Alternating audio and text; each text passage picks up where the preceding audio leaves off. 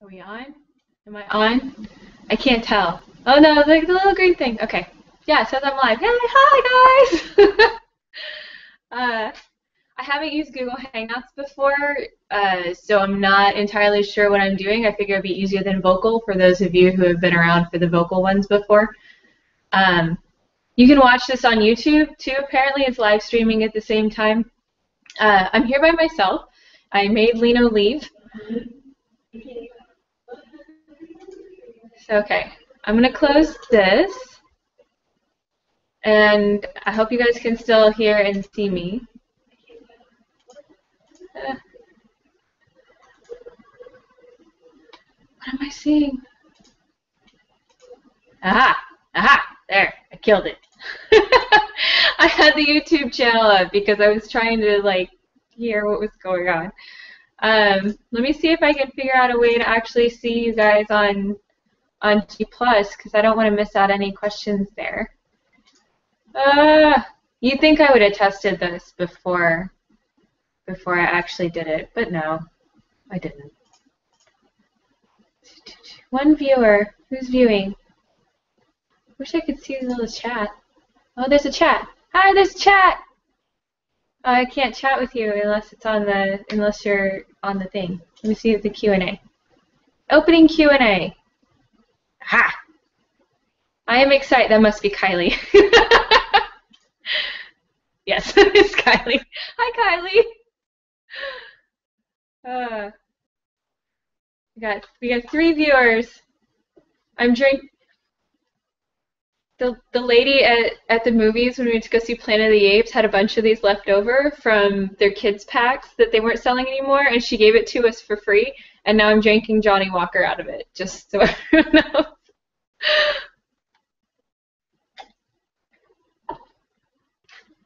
3 viewers. 4 viewers. Select. Currently answering. Done. Oh, awesome. Okay. So when you guys ask questions in the Q&A box, it'll pop up, and it'll show me whether or not I've actually answered it, so I can mark them off as I go. So, yeah, feel free. Nick. Nick says, what is this? I don't even. It's technology. Woo! I don't even either, so don't feel bad. I'm here too. Hi, Tess! Yay! I'm glad you made it. Eddie, all caps, woos. Done. Is this chat or just Q&A spot? I don't think you can chat with each other unless it's in the comment section on the underneath the thing on the event page. I'm looking at a different screen, so it's hard for me to say. The Q&A box just goes to me. So yeah, so you can chat direct to me through that, and then I can mark them on and off. Dave March, cooking. All right, 7 viewers. Let me check the Facebook page and see what's going on. Okay, I'm gonna.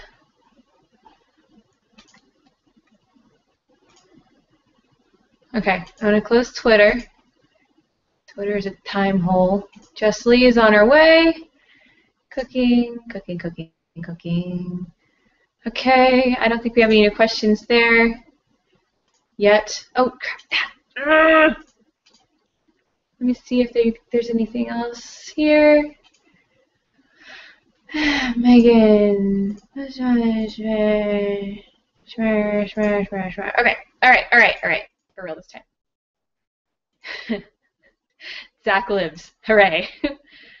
All right. So it looks like we have 2 viewers, but I think that's just people who are logged in. Can everybody hear me okay? Can somebody tell me in the Q&A box if you can hear me okay? The picture quality is way better than I thought. Okay. All right, yeah, so everybody can see your questions. don't behave badly. All right, yes, thank you, Kylie. Yes, Eddie, this is my writing space. This is my desk from IKEA, and you can see the calendars that I taped to it, and I've been peeling them off, and it's my publishing calendar. All the stuff, and you can see the cover for Cora Riley hanging on my wall. And yeah, like my computer is facing towards my desk, because if I put my computer on my desk and faced it out, you would be looking down my galley kitchen, and that's not what you want. Yay, Jessley's here. Huzzah. Everybody says it sounds good. Joe. All right, Joe, you'll be here. Hooray. Okay, everybody can hear me. Hi, Megan. Done.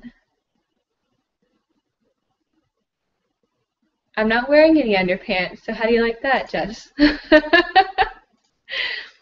Okay. All right.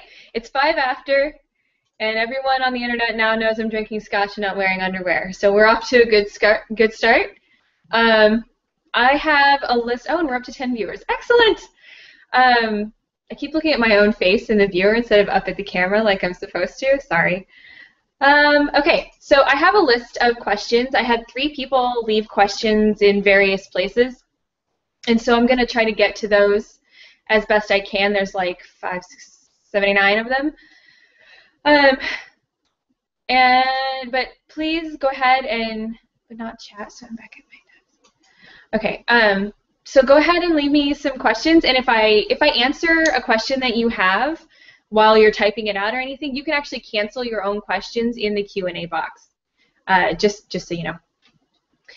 So I just want to say real quick before we get started, I'm super excited about how well the Patreon campaign did. I know several of you that are in the chat right now are contributing, and can I just say how much you guys blew my mind? I was just so excited. I was so nervous switching over to a patronage system, because you worry about these things. It's like asking for money is really weird, and it's not how writers make money. But for those of you who have followed me around since I was doing life coaching, of which we will not speak, you know that I super believe in the power of community. Like, I believe in the team. And so it just seemed to go together really well. And you early adopters have really just have won my heart. You've shown me that this will work. And as long as I keep looking at it long term, then we can keep having cool stuff like this, and I can get to know you guys, and we can build a better community. And then I'm supported and you're supported, and then there's better books. So yeah, I just want to say that real quick before we get started and start talking about all the writing questions that people have asked me. Okay, all right. All right, so I'm going to start with Allison's question first. She had some questions about, actually, every question that I got was about writing. You guys don't have to ask me writing questions. It's literally an Ask Me Anything. So if, I think Katie asked me about pie, which I will answer later. But you can literally ask me anything. As long as it's not gross or super intrusive, I'm happy to answer. Allison's first question says, chapter or section outlines, do you always use them? Do you have a set format for them, and what's the biggest reason you find them helpful? So I used to be a total pantser, where you fly by the seat of your pants and you don't plot. You have plotters and pantsers. It's like the nature versus nurture argument. And I found that really frustrating. I hated not knowing where I was going because it was so slow. But I didn't want to map out every little detail and have these super dense outlines, because then I felt like I was hemmed in. I felt like I'd made a box that I couldn't get out of. And when you're writing that first draft, especially if you're doing stuff like word sprints where you're under a time and you've just got to go, go, go, go, shit comes out that you didn't expect, stuff that wasn't in the plan, and then you have to adjust or you freak out. And so what I wound up doing was I write a meta arc. So there's like anywhere between 5 and 20 points that I really want to make sure get touched on in the whole book itself.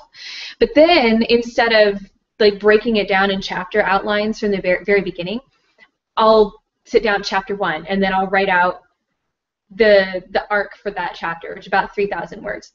And then once I finish that, then I mentally have a stepping stone in the right direction so that I can write the second chapter outline right before I write it. So that it's sort of like it's a roadmap, but it's altering what happens in the next chapter. So it's kind of a half and half.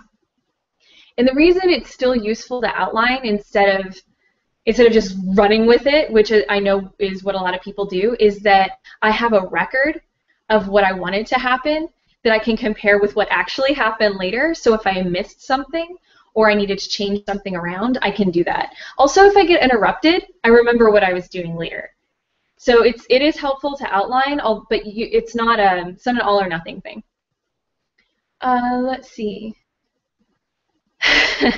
Zach says, what coffee are you drinking this time? The German chocolate one you recommended last time turned out nicely. We stopped going to that store, and so I'm embarrassed to say we've been drinking Folgers in the French press.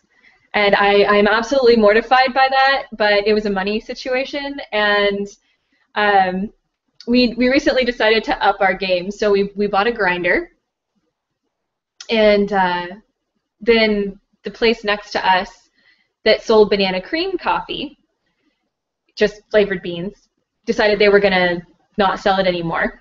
And so we bought a whole bunch of it. So now we're saving it for like special occasions. But otherwise we're buying better high quality beans, but they're not flavored. They're nothing fun. Sorry.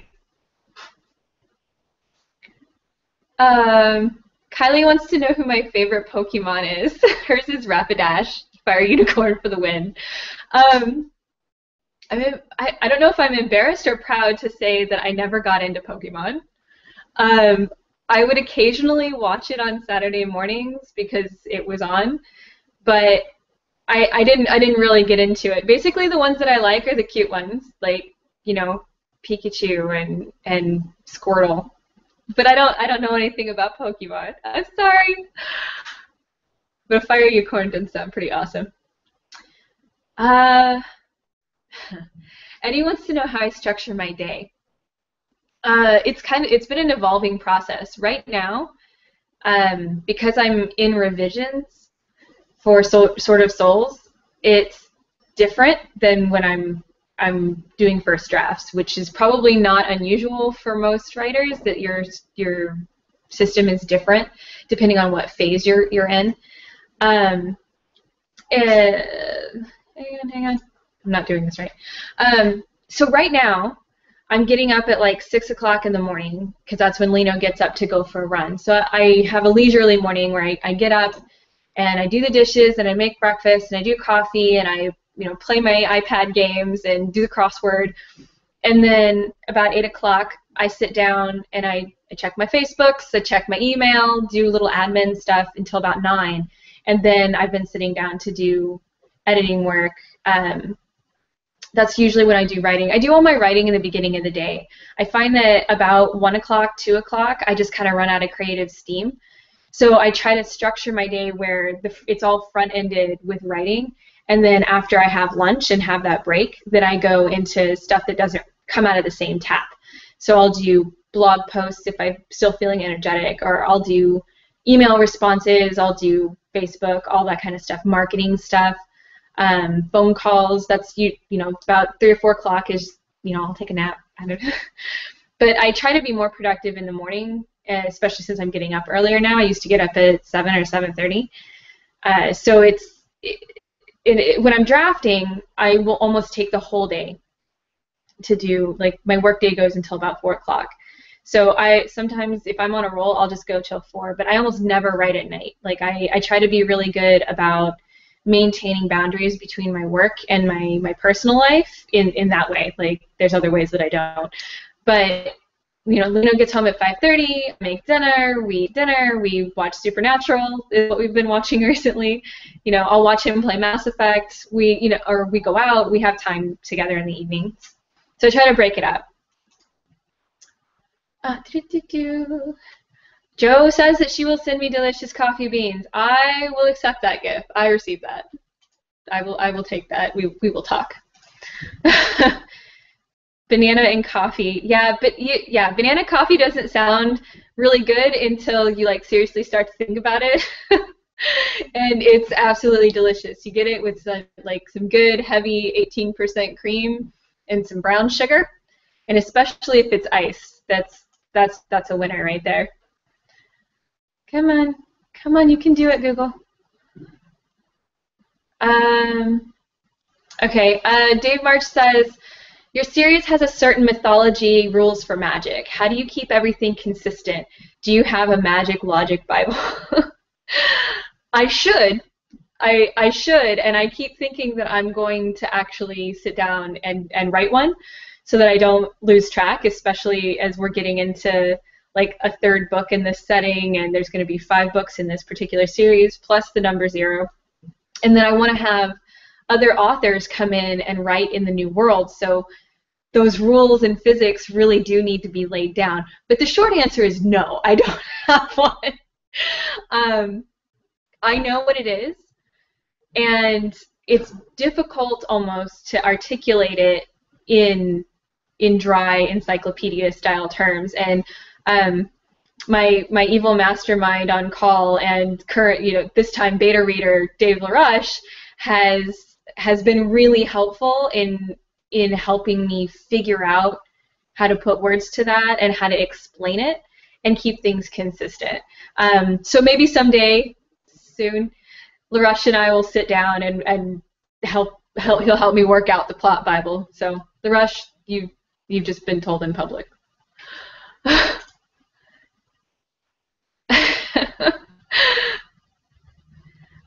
Megan says, do you hold on to stories from real life experiences to incorporate into your writing? Yes, absolutely, for sure. It was a major revelation to me that I could do that. I had always believed that you pull on your life experiences and things that you know about people and yourself and places that you've been when you write in fiction, but for some reason it hadn't occurred to me that I could literally take those memories and transplant them into a book until right before I started to write Cora Riley. In fact, the car accident that happens at the beginning of Cora Riley is a car accident that I was in. When I was 18 years old, I was on my way to go pick my brother up from school and fishtailed on a rural highway and rolled the truck 3 times, landed on the roof. I had that moment where I was like, I'm gonna die here. This is it. Like, my glasses flew out the window, but I was okay. Like, obviously it went differently for me. But I was like, this is such a powerful experience, and I wanted to use it because it's a great transformation. But it was actually really difficult to write. I was traveling with Lino. We were in Cleveland in a hotel room while he was working, and I was having to write the car accident, and it was, it had been more than 10 years. And I was having trouble writing it. That scene is no more than 500 words, and it took me a day and a half to write because it was just so painful to remember. So you can use those experiences, but if it's stuff that you haven't actually dealt with, the translation between having lived it and trying to make someone else live it can be really rough. There's a lot of psychology going on in there. But on the brighter side, you have stuff like you get to draw on your first kiss, and it's whether that was funny or traumatic or wonderful, like you get to pull on that stuff. And so when I go to write Ganglia Club eventually, which is based in a high school, I get to pull on all my memories of high school, which is really going to be incredible, and end of college, because I did some crazy stuff in college. So yeah, definitely use real experiences. Yay, Tina managed to log on. I'm trying to make sure I get questions from people who haven't answered questions from yet. Nick Connolly says, I'm an avid oral storyteller. I use a combination of technical input and improvisation to make my best stories. However, I tried a novel. Do you have any tips for including my process into writing a novel? I think all of those points that you mentioned, like checkpoints, like having certain milestones that you have to hit,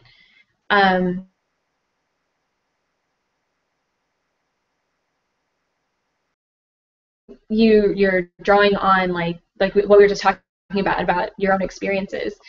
That's excellent. It helps you like add some reality to your story.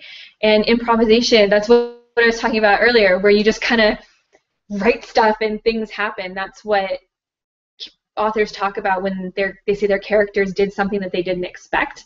It's because your brain is cranking on a different cylinder and you just put that in there, and it goes places you didn't want it to or didn't think it would go, and you just kind of got to roll with it, because usually those moments are the best ones in your story. So it sounds like your storytelling techniques are exactly what you need to write a good novel. And really the only difference between what like the system that you're using, the system that I use, is the way that we process it. Like I'm writing it down and you're speaking it out loud. So you might experiment with writing it down, or even taking like voice memos or video recording or something to walk yourself through it, and then go back and write down the notes so that you can see what that process looks like on paper. So I'm not sure if that's helpful. Let me know if you have like more questions about that. I'll try to answer. Shanae! Ah, hi! I look professional. That's hilarious. Let's see. I'm gonna Joe. Yes. Okay. So Joe, pursuant to the question about whether or not I have a magic logic Bible, Joe says, another writer friend of mine had her fans write her wiki. They had a better handle on her logic than she did.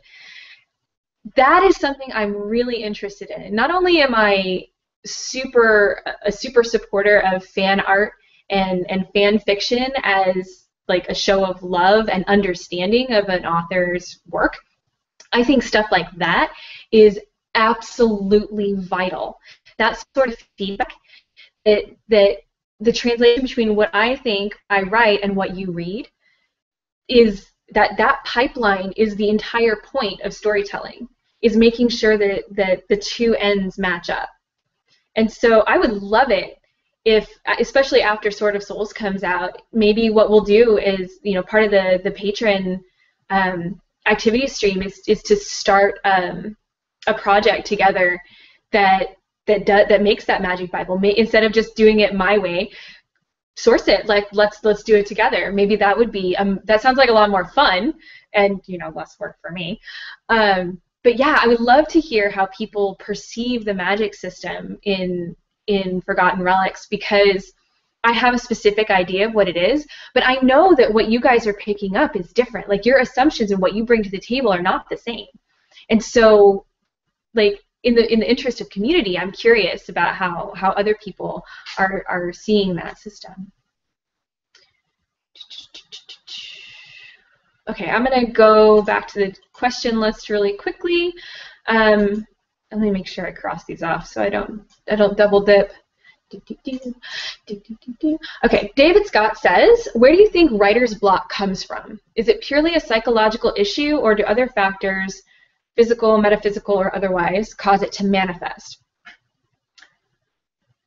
So back in the day, this will make Kylie very happy. Back in the day, I participated in something called the World Changing Writers Workshop. It ran for 3 years, 4 years? I can't remember. But I went every year. And one of the great things that I took away from the last year, that I actually was a student instead of part of it, was that plumbers don't get plumber's block. That writing and creative work is the only time that we talk about getting blocked in that way, where it's like, oh, I cannot work, my muse has abandoned me. And if a plumber said that, you'd be pissed. And I think it speaks a lot to our attitudes about what constitutes real work. So to me, writer's block is something inside of us. It's, in my mind, it's fear. I'm afraid that what I'm doing isn't good enough. I'm afraid to let go and just run with this story and see where it is. I'm afraid to be successful. I'm afraid to share this. I don't really want to write it. it's an evil little demon that lives inside of us. And so yeah, I mean, I think it's all of those things. It's psychological. It's a physical thing, because I certainly have a physical reaction to it. No, I'm immune. Like, I have literally, like, there people, if you find the role, they will tell you that I have had cry, meltdowns, throwing my stuff around, sitting up against the back of the couch on the floor, like crying, because I can't do it. But inevitably, what happens with writer's block is that you either give up the project altogether, you sit it aside, get some space, because for me, it's because I'm too close to it, I'm trying too hard. Or you push through it, you keep working, you discipline your ass off, and you just keep going. Maybe you have to skip that scene. Maybe you have to start in a different place. Maybe there's something wrong with the things that you've already written, and you need to go back and do a read-through and find out where you are. Maybe you're just lost. But it is not an excuse to stop working, because it's always something. Writer's block is a signal to you that something is wrong, absolutely 100% for sure. But you know, it's one of the hazards of the profession, and if you're going to get serious about it, you have to either learn to make friends with it, learn how to recognize it, or learn how to push through it. So I get pissy about that, because it's that one phrase, writers get writer's block, plumbers don't get plumber's block. Like, let's be realistic about that.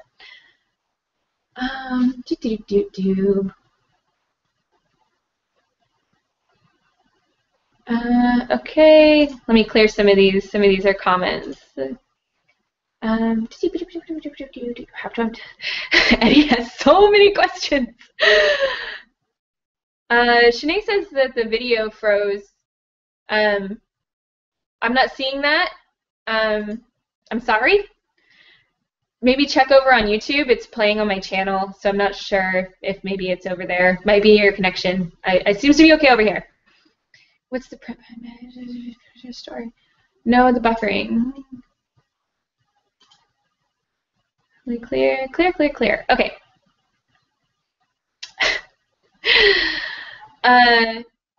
Tina says, have you ever been afraid to finish a story? I don't know. Like, I don't think afraid to finish has ever been a problem. I've certainly been afraid to start. I get a lot of resistance. Like, once I start to do something, I get pissed when I feel like I can't finish it. I don't like having loose ends. I don't like leaving stuff flopping in the wind. So I get really aggressive about finishing stuff, but afraid to start has been a problem. Usually because I'm afraid of the workload.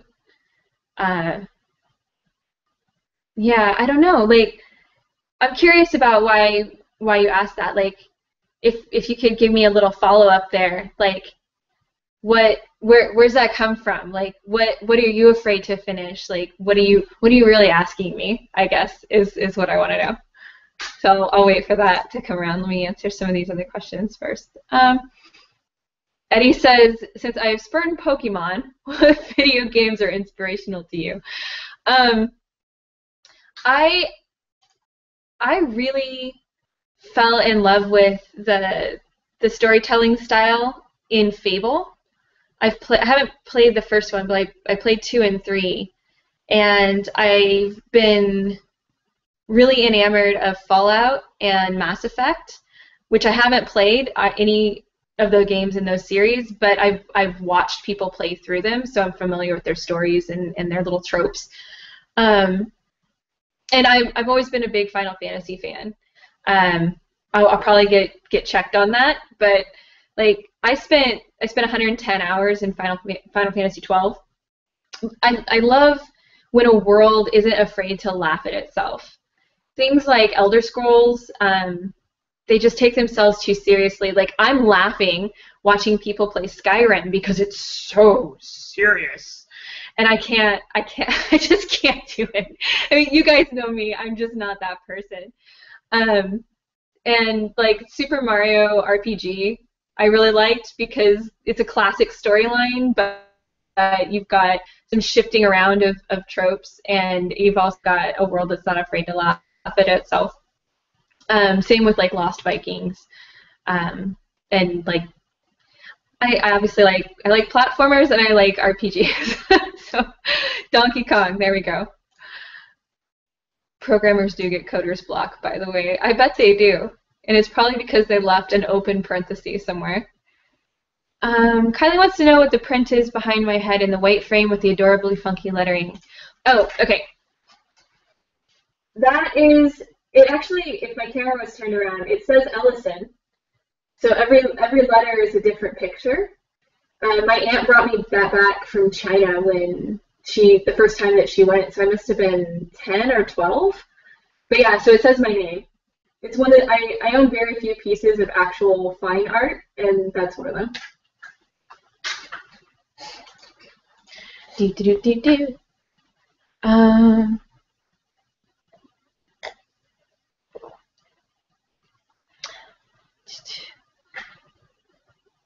Sorry. I think somebody, do we have two of these? I don't know. Okay. Shanae wants to know how often I write and if I have a routine every day. How much do I write every day? So many questions. So I covered a little bit of it earlier. I don't write every day because I right now am trying to build a stable foundation where I can work on one project and learn the cycle of it, where its ups and downs are. So right now I'm figuring out how to write one novel a year. And what that has meant this year is that I didn't write it all in January. I wrote a little bit in February. I wrote nearly all of the draft of Sword of Souls in March. So it's like 70K. But then I did some editing in April and in May. And then I sent it out to reviewers in June, to my beta readers. And I didn't write anything. Like all I did writing-wise was a couple of blog posts and the short fiction that the backers get. So I don't write every day, and I feel guilty about that, if I'm being honest, because I know that we have a few people in the chat right now, like Jess Lee and Eddie Webb, that write every day. They write multiple projects. Somebody in here, let me just kind of roll that in, is that juggle multiple projects, and I haven't figured out how to do that yet. So rather than beating myself up about it and forcing myself to crank out more and more work by writing on a new project when one project is resting, I try to focus on other things instead, like marketing. Like I revamped the website, I started this Patreon campaign, I'm doing stuff with conventions, like I have a convention tomorrow here in town, things like that. And so, but my goal is that next year I'll write 2 books, and because I'm learning how to do that. So then I probably will be writing every day, because while one book is resting or with beta readers, I'll be working on another one. So Dave Mart, yeah, LA Noire was really amazing. I didn't play it, but I watched a friend play through it, and it really is fantastic. I would like to play through that one myself. Zach asks if I still engage in tabletop RP or LARPing. Maybe some of you guys don't know this, but I used to be an avid member of the Camarilla, so I was doing live action role play for about 6 or 7 years, which is how I met Zach. And I kind of grew out of it. And it's not something I like to talk about in public, like why I left. Like the time that I spent there was amazing. I met some of the most incredible people and was part of some truly amazing examples of collaborative storytelling and characters, and it really did fuel my ability to tell a story on the spot, because you you have to know your character, and you have to know the characters that you're involved with in order to make that story work. The problem I wound up having was we got, there's always drama in any organization. There's always drama, and by the time that I had started writing novels, I realized that I was creating my own worlds, and maybe it's a control issue, I don't know, but I started needing the CAM less and less in order to do that, and so I wound up dropping out. I haven't renewed my membership this year, so I'm out, even though we are having the Canadian National Convention here 2 blocks from my house. So I'll see you guys if you come, and I would love to hang out, but I'm not playing anymore.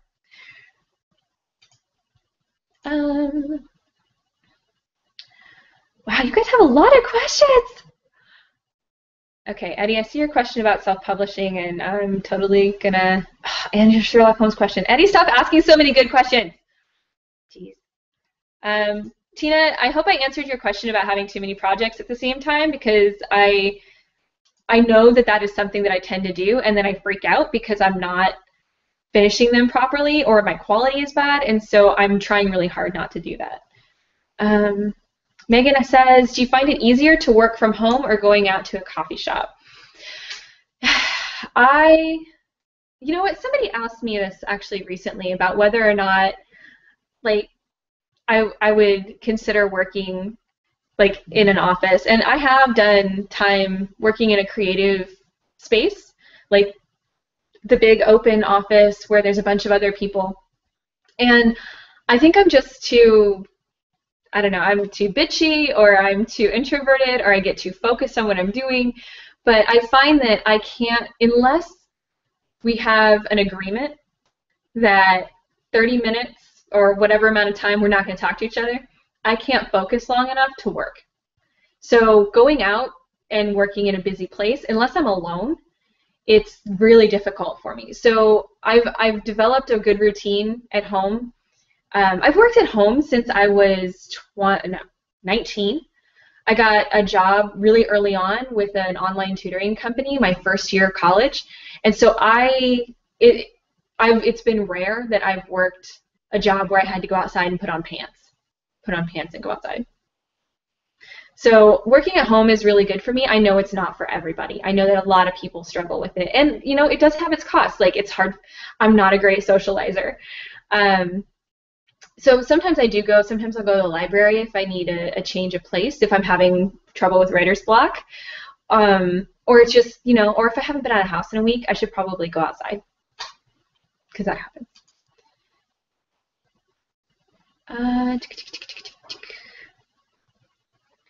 Okay, so Tina updated her question about being afraid to finish a story. She says, are you afraid of what readers will think of your stories, or worried the end will turn out to be awesome? Do I worry that the end will be awesome? Have you ever been scared to write something because people would think you were too crazy or over the top? All the time. All the time. Because it's... I don't even know how to describe it. Like, it's one of those things that's kind of taboo to talk about in writing circles, from what I can tell. Like, it is scary. Like, you're not supposed to care what readers think, and you're just supposed to write the truth of your story. But it's a business. You want people to like your stuff so that you can continue to do it and make more and support yourself. But it's also, to me, it's like, because I have such a close, you guys are part of a very tight-knit community. Like, I've had people tell me they don't understand why my numbers aren't bigger, because you guys are so amazing, and you're dedicated, and you're intense, and you're into it. Like, look at the questions you're asking, and the support that you give is so incredible, that the worry that I have is letting you guys down. Like, there's a big difference between, like, whacking a character that everybody loves because it's part of the story, because that can be forgiven as long as the story is good. But if I fail you on the plot, if I fail you on the message, if I fail you on the tone, the theme, if I change characters midstream, like, I'm familiar with fandom. And I know how vicious it can be. And I don't want that. I don't want to be that guy. I want to be, I want to be Joss Whedon beloved, not Mark Gatiss hated.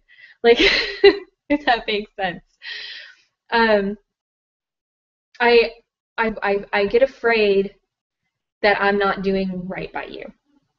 I'm never afraid to finish. I'm not afraid that it's going to be too awesome. I do get afraid of doing crazy stuff because sometimes I am worried about what people think it says about me. Like if I write a torture scene, what do people think about me as a person? But honestly, my big fear about turning out work and showing work to you guys is that you won't like it, because I don't want to let you down. I don't want you guys to be disappointed. So, tear. Sam Hooker. Hello. Do you have any tips or experiences you can share for someone wanting to start writing as a hobby?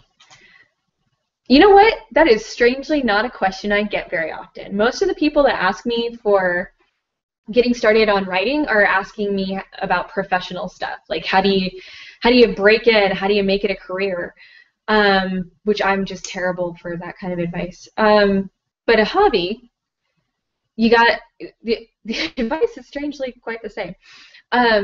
You have to make time, and you can write about anything you want. I started getting into writing practice by doing the Artist's Way thing where you write 750 words, about 3 pages longhand. I was doing it on the computer, but just starting by carving out that time, whether it was at the beginning of the day, middle of the day, the end of the day, whatever, as long as it got done, because you start to build up a habit and you start to treat it with respect. And just like any hobby, you have to spend time with it. You can't have a hobby if you don't do it. And I think that's a pitfall that a lot of creatives fall into, is that they think that because they like something, or that they want to have written, as Terry Pratchett has said, they say that they're writers, or they say that that's their hobby. But if you ask them what they write or what their writing practice is, they don't have an answer. So, like, practically speaking, the tip is you gotta write. And even if it's just 5 minutes, even if you get a little stupid writing prompt like they did when we were in high school. Like, I had an English class where every day there was a sentence on the board, a question or a makeup of this. And we had 10 minutes at the beginning of English class to just write in our little composition notebooks, just to do it. And it helps you establish a practice. And it should be fun. Like, don't punish yourself if it's just a hobby. Like, you start punishing yourself if it's going to be a career and you really need to get some discipline. But if it's a hobby, approach it with love. Approach it from a fun perspective. This is supposed to be something you do for enjoyment. So don't shit on yourself too much. Oh my God. Eddie says, on multiple projects, I have a whiteboard, a Trello board, which is an online organizational tool that I never figured out, and 7 years experience juggling multiple projects. It's a learned skill. Yeah, I'm trying to learn it. I'm getting better. Like, I have, because I'm doing the novels and the monthly short stories, but I dropped blogging. Not altogether, just whenever. But it is something I'm trying to learn how to manage. Pants are overrated. I agree. I am wearing pants, by the way. I know you can't see them, but they're there.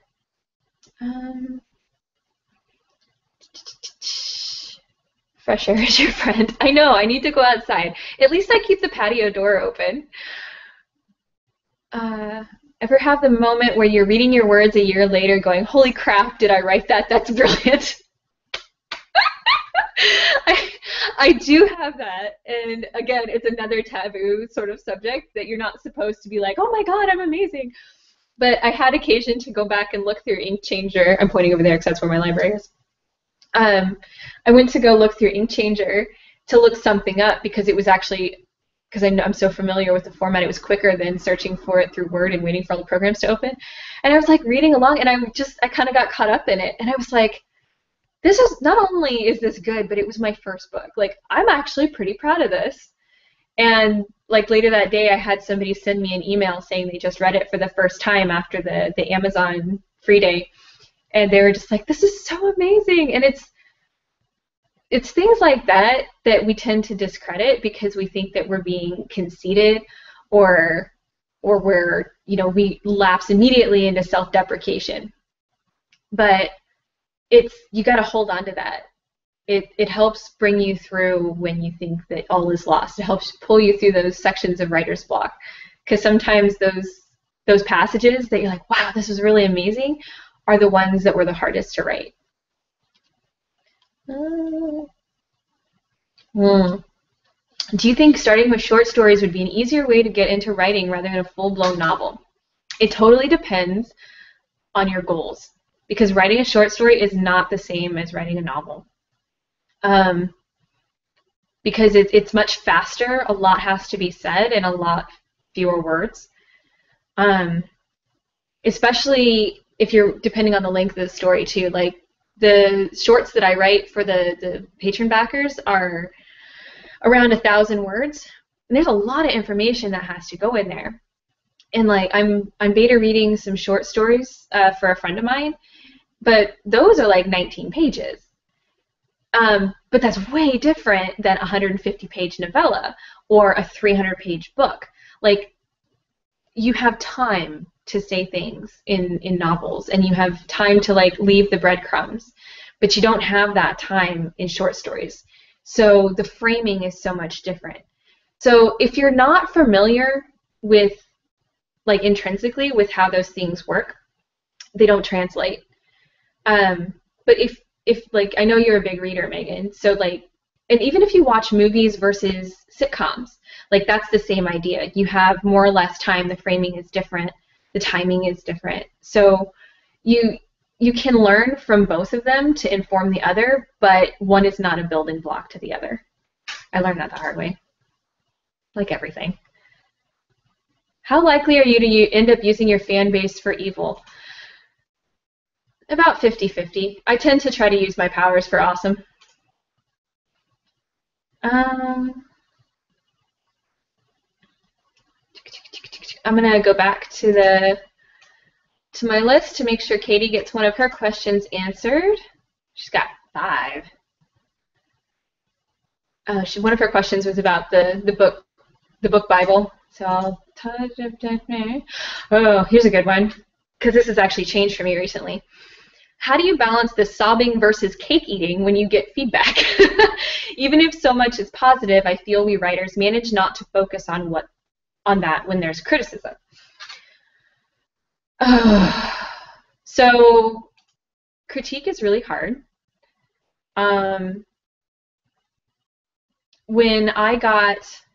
It used to be that when I would get critique on papers in high school, I would just like motherfuck the teacher, and like, in my mind, of course, I wasn't that kid, but I was like, oh, I knew everything, right? But then when I wrote Ink Changer, I realized that this was a little bit different.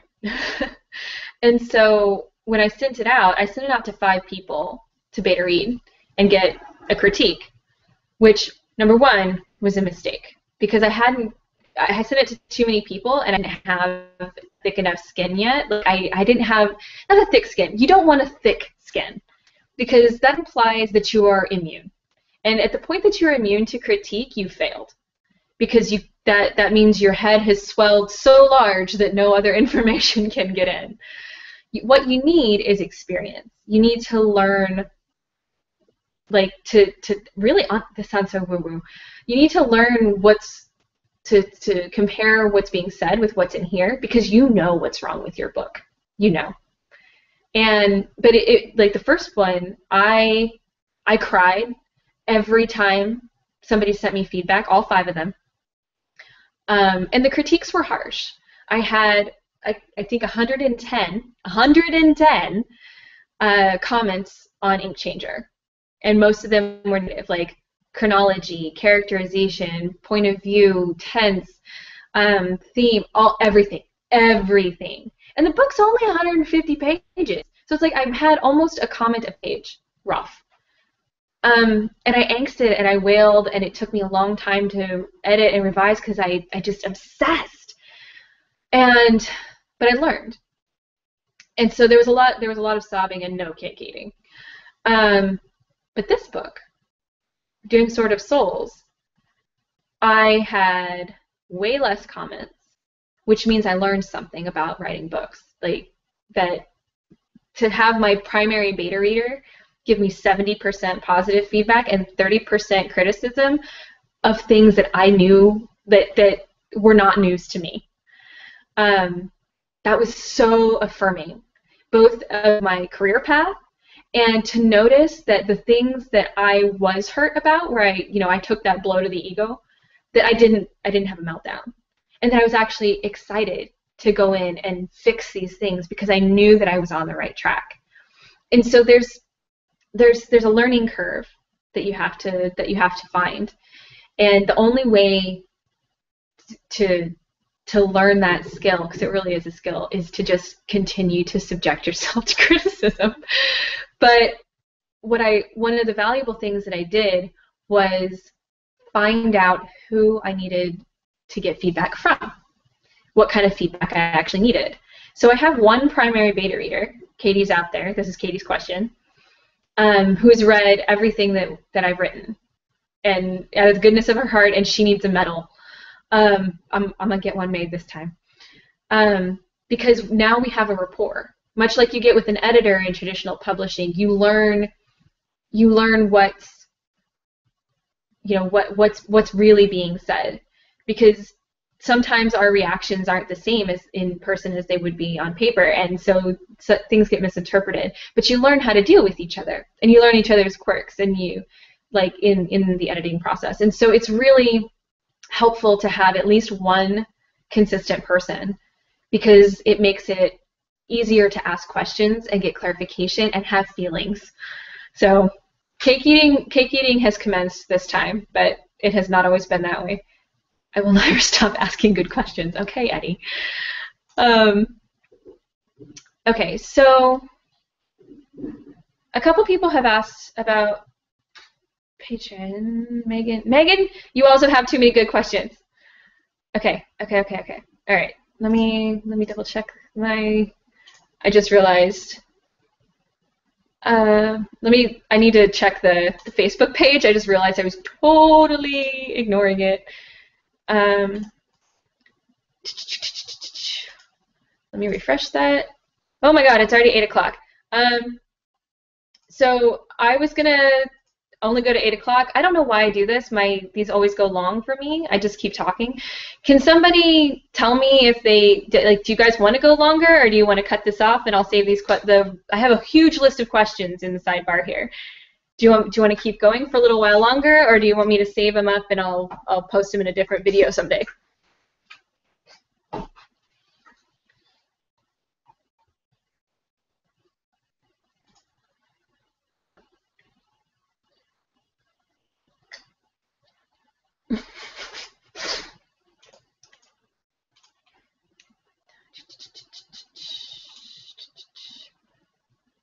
Aw, okay. All right.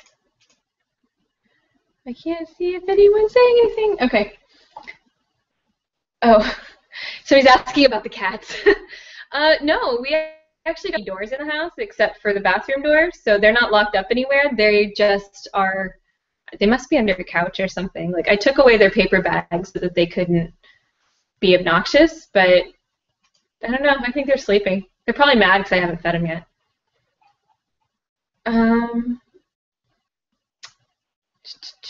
Let's see. Zach asks if there's any indie webcomics or other kinds of online publication that I've seen recently and would like to recommend. It's funny that you ask me that, because I get all of my indie recommendations from you. So I've actually, it sounds terrible, like I've been really bad about picking up new stuff because I've been just balls deep in my own work. But like, I just finished Blue Blazes by Chuck Wendig, which is so good it made me wish that I hadn't started writing Forgotten Relics, because the world that he's created is so much better than mine. And as far as like webcomics and stuff go, I really want to finish reading A Girl in Her Fed, which to me feels very much like the Cora and Jack relationship, and so I'm curious to do some research there. I just got into Happy Jar, and I read questionable content and Girls with Slingshots and XKCD, like your standard webcomic nerd fare, Saturday morning breakfast cereal. So I'm more mainstream indie than actual indie. So if you would like to jump into the Facebook comment section and recommend some things that are online indie publications that you think Forgotten Relics fans would like, please do jump in, because that would be good for me and them. Okay, Eddie. All right. Eddie says, what's the one thing you hate about self-publishing and the one thing that you love? I don't think I'm going to say anything different than anybody else who gets this question. The thing that I hate about self-publishing is that I have to do it all myself. The thing that I love about it is that I have to do it all myself. It's very much a bittersweet sort of thing, because on the one hand, it's I don't have an editor, I don't have a publisher, I don't have an agent, I don't have a publicist, I don't have a marketing team, I don't have a designer, I don't have any of that stuff. And so it's on me to do it and to fund it. And unfortunately, that means that I go without some of that stuff. And it does mean that there's a certain amount of my energy and my well that's taken up with those business things instead of stuff that I could be using for creative work instead. But I have complete control over everything that I'm doing. So I can change my business strategy. I can change where my book is sold. Like, there's been a lot of stuff going on with Amazon lately, and I won't get into it, but it's like, if I decided that I didn't want to do business with them anymore, I could take my book down. I could sell directly from my site. I could sell it just on Kobo.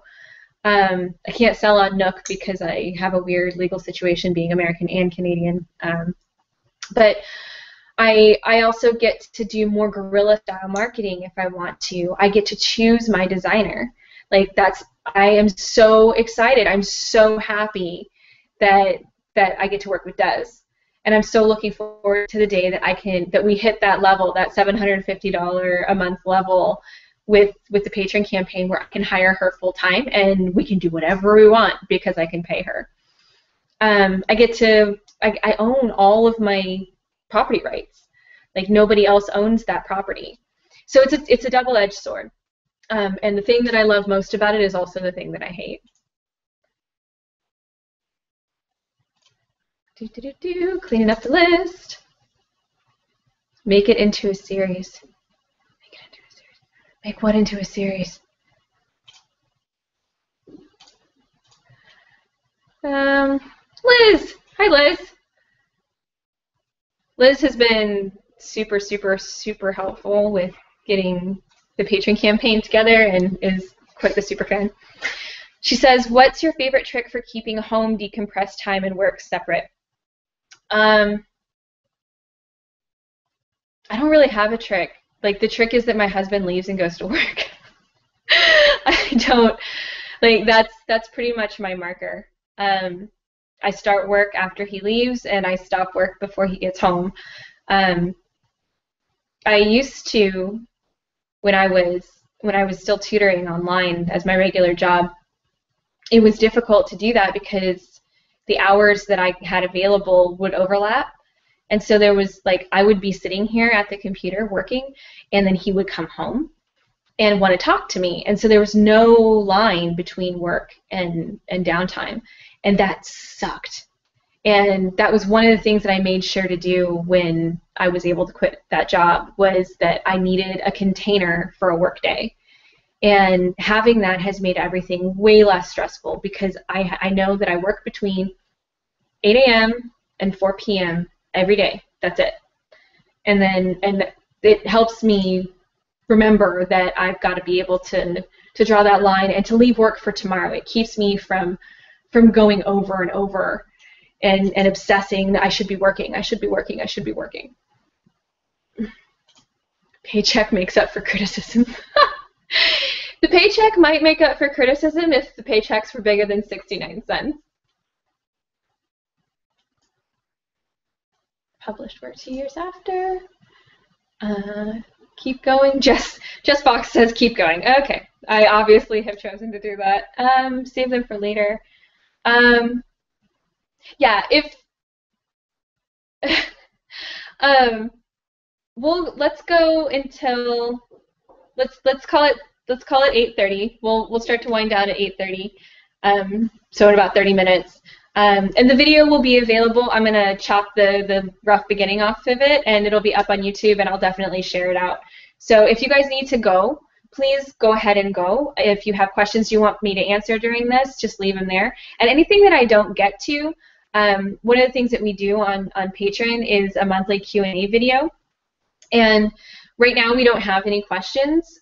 Usually it's available to, like, access to that question list is only available to $10 a month and up backers, but I want to make sure that we're actually producing them and that I do what I say I'm going to do.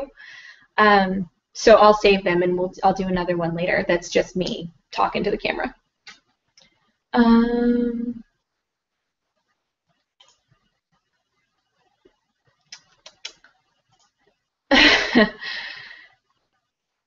Okay, so Zach, you're excused. You can go if you want. Let me clean up the sidebar here.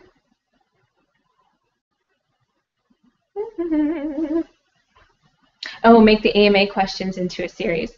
Yeah, I've seriously considered doing that, like holding on to them, because I get asked a lot of the same questions when I do these, which I'm totally fine to answer. I love talking about it, but I do struggle with blog posts. So it's like, duh, why don't you just write the answers to, yeah, I'm sorry. Okay. Oh, I see. Oh, interesting. Okay, so I just noticed that the Q&A is ranked. So I guess you guys can like each other's questions, and like the more likes they have, the higher it goes in the ranking. I didn't know that. That's handy. Okay, so the one on the top now is another question from Eddie that says, favorite actor to play Sherlock Holmes? I get asked this a lot, actually, and it's a really hard question for me to answer because I turned into a bit of a Holmes nerd about 5 or 6 years ago. I guess that was when the first Robert Downey Jr. movie was getting ready to come out, and my dad has a compilation from like 1930 something. It's this giant tome with these teeny tiny like Bible style thin pages of the entire thing, like all four, I think it's 4 novellas, Eddie will correct me, and all the stories. And I read it right before Christmas, so right before the movie came out. And then I started really digging into it. Like, I had listened to the radio plays with Basil Rathbone and Nigel Bruce, and I had seen a couple of their movies, but like I've never seen a Jeremy Brett one. I know that makes me like some kind of blasphemer. And I haven't seen Elementary. What's his name? Johnny something. So it's difficult for me to, like, people don't want to take me seriously because I haven't seen all of them. But I did like the Robert Downey Jr. portrayal, but I am an enormous fan of the Benedict Cumberbatch portrayal. I feel that he has managed to balance the humanity that Watson saw in him in the story, and the hard exterior, and the actual serious sociopathic problems that he has, that Holmes has. I just finished watching the 3rd series of Sherlock, and while it was very squeaky for me, yes, Jess will be very pleased. I finally finished watching the 3rd series, so now you guys can talk to me about it. I felt like they went too far, that he was made a little too soft. But so Benedict Cumberbatch has been my favorite so far, although Basil Rathbone, when people say Sherlock Holmes to me, that's who I think of. Like with the deerstalker and that big pipe and everything, the hook nose, that's, to me, he's the iconic look for Sherlock Holmes, but I think Cumberbatch has done the best job of portraying him. More scotch. Megan says, I saw the Ink Changer had close to 500 free copies downloaded on Monday. Congrats. Is that something you would consider doing again? So I was totally blown away by the response to the free day. I follow Johnny V. Truant and Sean Platt and David Wright on the Self-Publishing Podcast, and they are huge proponents of doing free stuff. Because what it does when you offer your stuff out for free is it gives people an easy in. So in business terms, we call it your funnel. Like you want a really easy entrance point so that they can grow into the rest of your product line. And the trick to that is having it, when you're an author, is having a big library. Because if you only have 2 books and you have one for free, they're going to get the other one, which is nice. Most of them will, maybe 10%. I said most of them will, 10%. In business terms, 3% is a good turnover rate. And my turnover, because like I was saying before, you guys are so dedicated and on side, my turnover rate is closer to 15% because you guys are awesome. So I knew that was a good business strategy, but I was really resistant to doing it. I didn't, honestly, it's because I was greedy.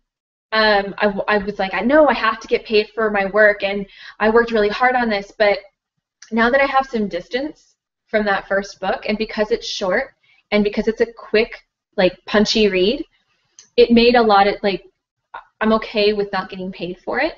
Like, and it was just one day. Like, come on. Like, how fucking greedy are you going to be? And I think it sold at least, like, people downloaded twice as many copies in one day than had been sold altogether in almost 2 years. So in a year and a half. So that's amazing. Like, and because what that means is that with that high turnover rate, like, we're going to start seeing new people coming into the fold. We're going to see new people in the Facebook group and new people joining the team. Whether or not they buy more books, like, immediately, that's kind of irrelevant. Like, my interest is building our community. Like, my not so secret goal is to have that Seth Godin 1,000 true fans. Like, at that point, I feel like we're gonna have a vibrant enough community that there's a lot of different things going on, and that I'm gonna be supported, and that there's enough people out there that you guys can all be connected, and that there's an actual community there that is this big and vibrant, a village instead of like an encampment. So yeah, I would absolutely consider doing it again. I am doing some free promotions in the future. Like, once Sword of Souls comes out, I may make Core Riley free for a day to garner interest in people buying it later. Sword of Souls comes out in December, by the way. And there's free promotions going on in the patron community. Like, part of it is that in the milestones, some of the milestones are audiobook related. Some of them are, and like, I'll give copies of those away for free to the community. And as well as the short story collection every year, I'll give those away to people in the community. But I'm trying to pull it in. So on Amazon, it could be either way. Now that I have this experiment under my belt, it seems like a good idea.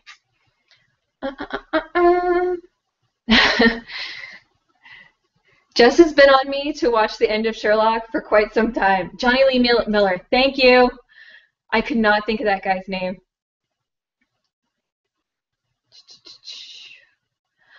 Tina, I covered the basing characters off people in real life, kind of, when we talked about life experiences. Like, yeah, definitely, you definitely bring people and characteristics from your real life into your stories. Like, you just don't have, like, it's hard to have a big enough imagination to create people from scratch. Like, and if you, like, just go sit in an airport for an hour and see what happens. Because those, like, you see the strangest and most interesting things if you just sit still in a public place for a while. And if you have that storyteller brain, you just start making stuff up about them. Especially if you watch Sherlock, because you start thinking like Sherlock. It's like, oh, look at this person, and what do I know about them from the way their shoes are scuffed, or like, this woman's lipstick is running. Like, what do you think about that? And so you start making up stories about people that you see, and it provides great backdrop and characterization for your fiction. Johnny Lee Miller. Eddie got mad at me too.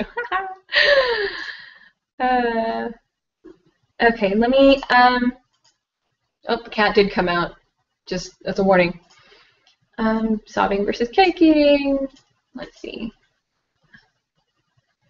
Character names. Oh, so related to that, Allison asked about character names. Do you have a way that you come up with them? Has character name ever just pop perfectly into your head without research or pondering? I suck at naming things. People, places, objects, cats. Like, I'm not good at it. And what I wound up doing for, like, Zara Carter's name just came to me, and so did Sophie's.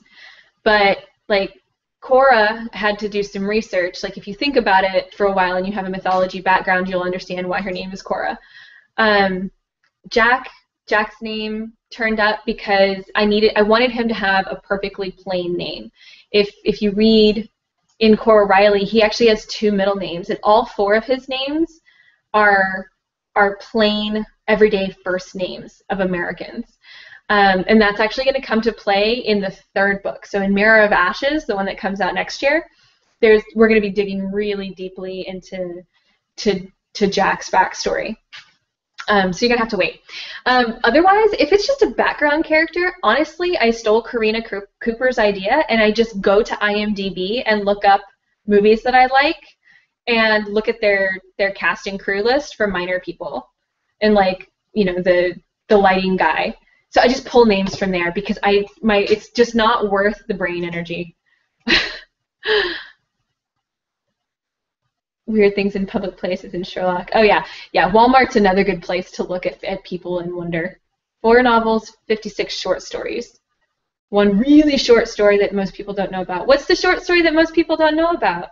The Holmes short that nobody knows about.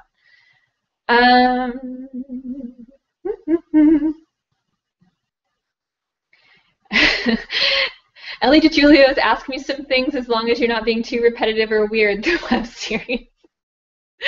Yes. Jeremy March says that Jeremy Brett is the best Sherlock he's ever seen. A lot of people agree that Jeremy Brett is the best. Eddie, I can't remember if he was #1 on your list. I think it might have been Johnny Lee Miller. But I remember you ranked yours once, and I think Jeremy Brett and Johnny Lee Miller were competing. I got a couple questions here about Patron.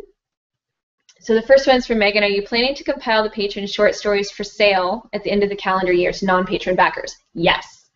So what'll happen with those is, if you don't know, I have been writing all year, 1 short story a month, about 1,000 words. I think the last one was 1,700, and sending it just to the inner circle. So when I still had a newsletter for about 6 months, I sent it to them and nobody else.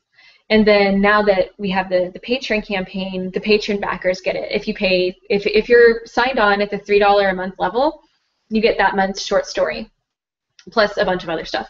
And if you're at $5 per month, you get not just that, but you also get access to the archive, so you can see all of the ones from the past. And you also will get a free copy of that year's compilation. So all 12 of the stories, there might be a bonus 13th story, just to screw with people. But that will be for sale in the Amazon store for like $1 or $2. I haven't quite figured that out yet.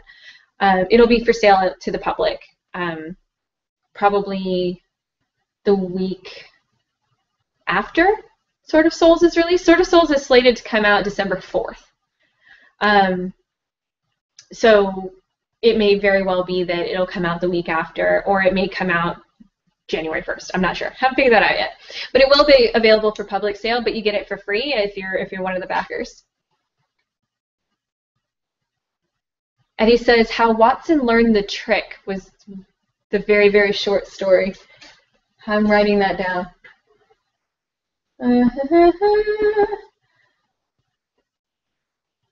I shared this with Eddie not too long ago because I know he's such a big Holmes fan. I had this like mind-blowing, like you would think that somebody was smoking dope and like, does anybody say that anymore?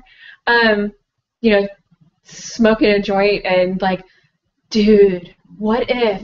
I had this really crazy idea about Sherlock Holmes, so I've got a Holmes project on the down low. I just got to figure out how to make it work. It's kind of a Sherlock Holmes meets Fight Club kind of thing. I'm not really sure how to make it work, but look out for that. And Jess Lee wants to know if I would recommend Patreon even for published types. Absolutely yes, because as long as you're not violating your contract with your traditional publisher, it's a way for your people to connect with you, and you can write more stuff. It's like even to just do something like what I'm doing, like if you're like it's tricky because you probably can't use the world that you're currently writing in with that publisher because they own that IP. But if you have another idea that you've been wanting to work on, you can totally do that through Patreon because you have like the fans of your published work are going to be interested in other stuff that you're doing. And part of the reason I did this is because I didn't want people to have to wait a year between books that I'm writing to get cool stuff. So like absolutely, I would absolutely recommend that people that are traditionally published see if they can find a way to make Patreon work for them. Because it's all about connecting you and your people and making cool stuff. So cleaning up the sidebar.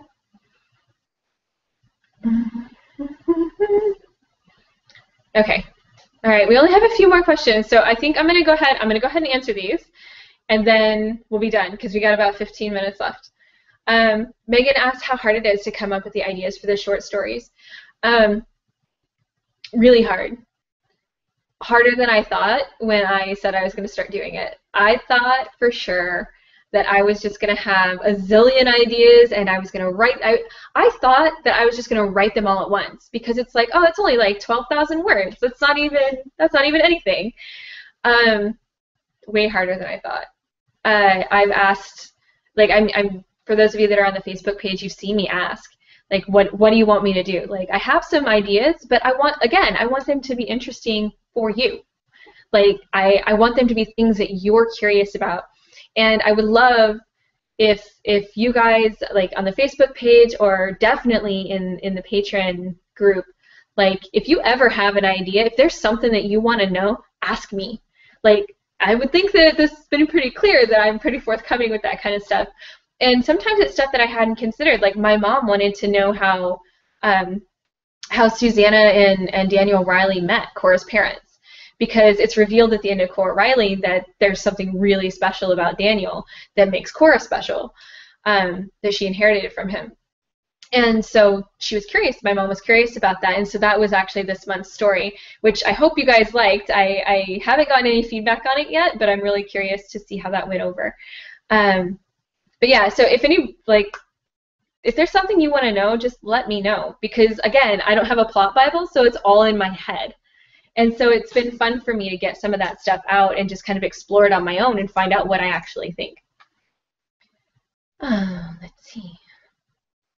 Shanae says she's writing a web series in the background, but she wants to keep up a writing habit and writing things, and she doesn't know how to do both. Yeah, honestly, I don't know, man. Like, I need to have clear, delineated boxes because I just get overwhelmed. I'm like, no, but I have to do this, and then I tend to do the things that are shortest first, but not necessarily the things that are the most pressing. So, like, editing a novel, but it takes a long time, and it's really pressing, and it's really important.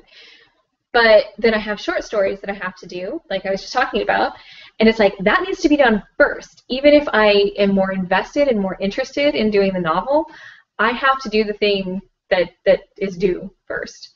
And I know a lot of authors that juggle multiple projects, including submissions, and Jessica Mahue writes, she's doing a story a week, and she has to submit it to somebody. It's not just a thing she's doing for funsies, and that's intense. But it's all about boxes. You have to figure out what your work style is.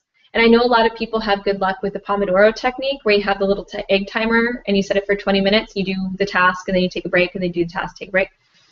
So yeah, you just gotta start playing with your workflow. That's what I'm doing, trying to figure out how much I can do in what amount of time, and what's actually pressing and what's not. Oh, we're almost done. All right, Jess is heading out. We've had a couple people drop off, so good night. Anybody who's on their way out, thanks for coming. All right, we got 2 more questions. Megan wants to know, I've got the convention tomorrow, so Con Bravo here in Hamilton. It's a kind of a cosplay transmedia sort of thing. I've not actually gone to this one, even though it's right down the street. But I have a vendor booth, and then Fan Expo in Toronto in August, which is huge, thousands and thousands of people. And I'm not doing panels. I did panels at Ad Astra in April. And she wants to know how much preparation went into that. Honestly, not a whole lot. It was more a matter of getting the money together and finding somebody to help share the table, because I didn't want to be stuck there by myself or alone or have to pay for all of it by myself. But like, I had to order books, and then like I posted that picture before I bought a banner, which made me feel all kinds of special and cool. But not a lot of prep has gone into it. Honestly, I have been evolving my social, like going out and my in-person presence stuff, just by doing it, like doing stuff like this, which has been really helpful for growing my extroversion skills. That to me takes way more preparation, like getting ready to deal with a lot of people, and honestly, because I'm selling stuff, to deal with rejection, because people don't always buy from you, and they look at your stuff and have a great conversation and walk away. You never hear from them again. So I've got postcards, and I've got some welcome cards. Like there's a brand new welcome page on led.com, so it's like led.com/welcome, and it's kind of a primer. So you go and find the patron link and the newest book and a little bit about me and some blog posts to start with. And so I think that's going to be good. We'll see how it goes. I'm just kind of like rolling with it, you know. But it is exciting to do conventions. Like, I feel like I'm really stepping up my game. So if you guys are going to be around, if you're going to be at Con Bravo, if you're going to be at Fan Expo or the Geek Art Show in November in Guelph, please come and see me. Please. Last question, guys.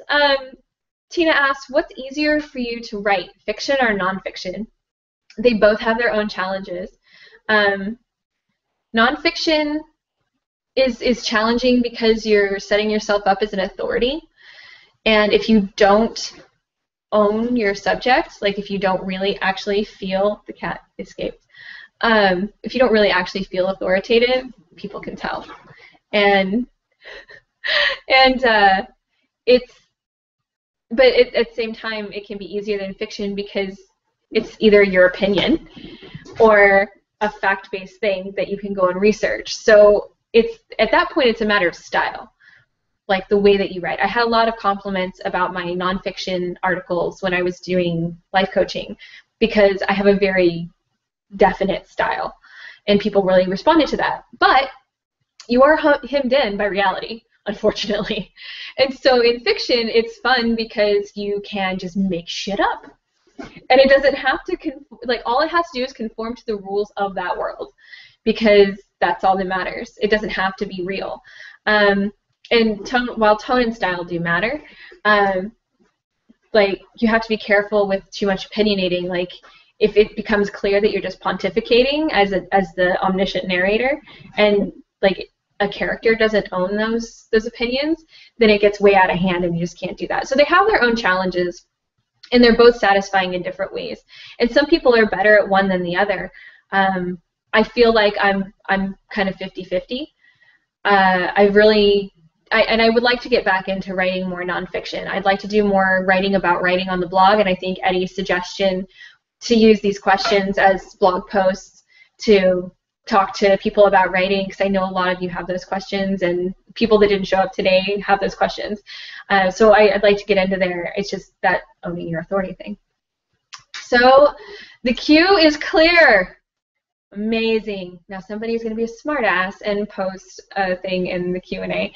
I'm sad that we seem to have lost Kylie, because I know that she usually has a lot of questions. Oh, goodness. I'm going to check the Facebooks really quick. Cat ate my eyeballs. Okay. You guys.